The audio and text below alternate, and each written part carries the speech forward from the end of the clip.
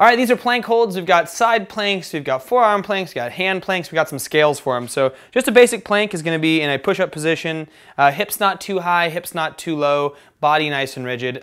Way we can also scale this is drop to our knees. She dropped to her forearms there, but drop to her knees, and this is what it's going to look like here. Same sort of rigid body, but now we're just on our knees. It kind of makes that a little bit easier. We also have a forearm plank, like she was showing you before, where you can plank on your forearms there.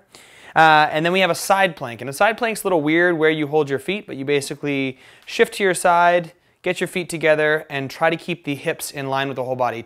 What you'll tend to see is hips hang like this. Show me sagging hips, Tez. But try to avoid that. Try to keep the hips up and in that straight line of the body.